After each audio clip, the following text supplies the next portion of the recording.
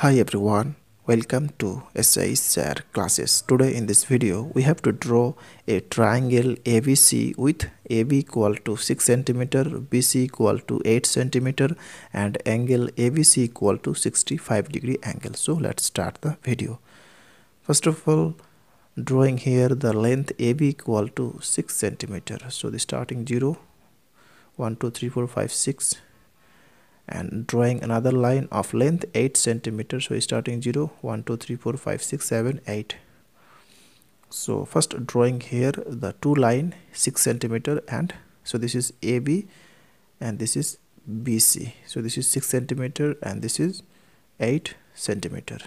Now drawing here a line of length 8 cm first. So starting 0, 1, 2, 3, 4, 5, 6, 7, 8. So first drawing here a line of length 8 cm and taking B and C. Now we have to draw 65-degree angle on the point B. So now putting the compass on the point B and taking any length and drawing an arc by this way with same length and putting the compass here and cut here and putting the compass here and cut here. Now taking the length from point B to this point by this way and putting the compass here and drawing an arc here again with same length and putting the compass here and cut here. So both the curve intersect at a point.